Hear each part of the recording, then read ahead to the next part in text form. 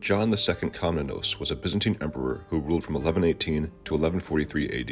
He is known for his successful military campaigns against the Normans, the Seljuk Turks, and the Hungarian raiders, which helped to restore Byzantine power in Anatolia and the Balkans. John II also implemented several important reforms of the Byzantine state and economy, including the reorganization of the army and the introduction of new taxes and trade policies. He was also a patron of the arts and literature, and he commissioned several important works, including the construction of the monastery of St. John the Theologian on the island of Patmos. However, John II's reign was marked by conflict with his own family members, including his wife and son, who sought to undermine his authority.